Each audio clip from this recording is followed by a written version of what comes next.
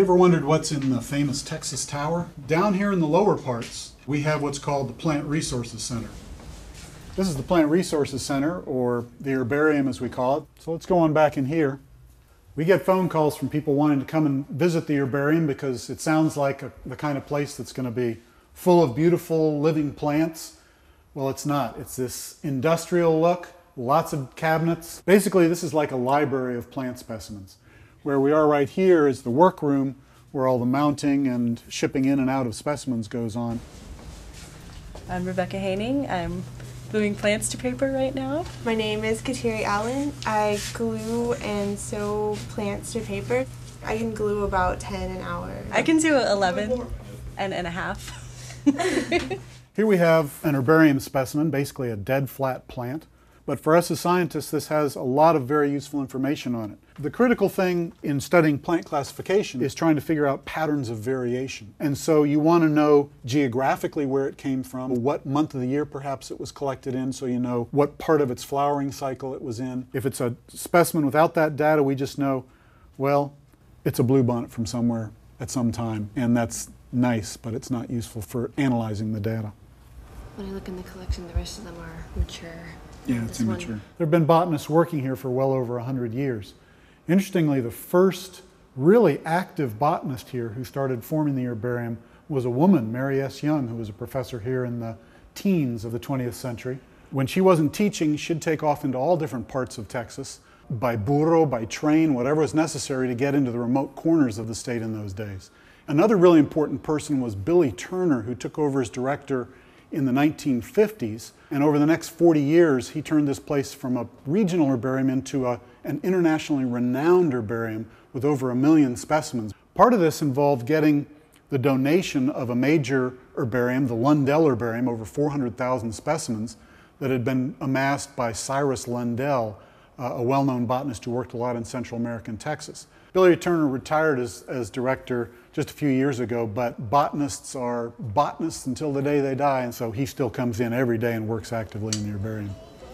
Get a good picture now. I want to advertise myself. Once the plants have been mounted and the Texas and Mexican plants databased, they have to go somewhere in one of the hundreds and hundreds of cabinets in one of the 6 floors in this building. The Plant Resources Center is the largest herbarium in Texas. It's the 11th largest herbarium anywhere in the United States. It's among the top 100 largest herbaria in the whole world, and there are thousands of herbaria.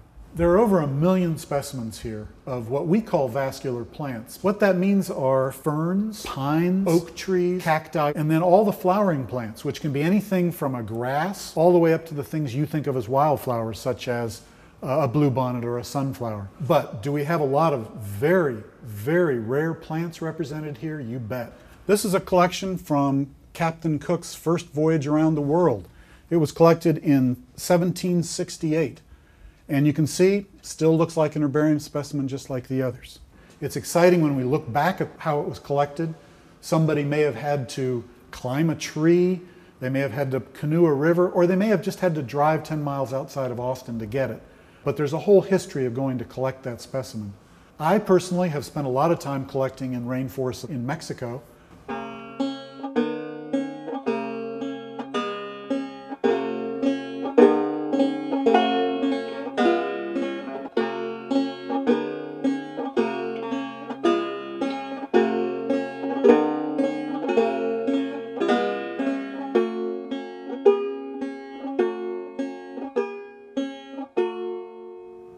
Now, when we go out and collect these plants, we might collect 5 or 10, assuming that it's not a rare and endangered plant. One of those specimens will end up here, but the other 5 or 10 we'll send off to other institutions, and they'll send us some of theirs. Thus, we've been able to build up a large collection, for instance, of Amazonian plants, although almost no one from here has spent much time in the Amazon. So how do we make these specimens? Well, it's pretty much like when people just put a flower into a book, shut it, and come back a while later, you have a nice, flat, dry flower. Except we kind of do it on an industrial level. We have these things called plant presses, and the specimen, whatever you're going to collect, just goes into some newspaper. You put it in there, you put it in the press, you put a whole bunch of them together, and you put them in a drying oven. But the real excitement from these specimens comes from how they're going to be used. Like right here in this one, we're looking at a genus called Brackelia.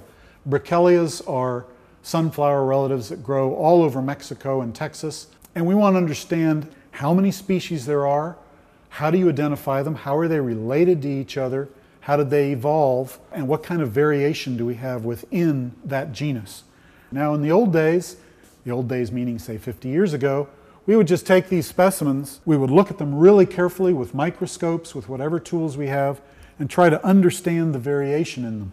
However, these days we're applying molecular techniques such as DNA sequencing or DNA barcoding. Why not just go out and look at the living plants out there? They have so much more information than these dead flat ones. That's absolutely true, but the great advantage here is that you can look at specimens that have been collected over 100 or more years, in good years, in bad years, from all over the range of a species. You've got them all in one place at one time.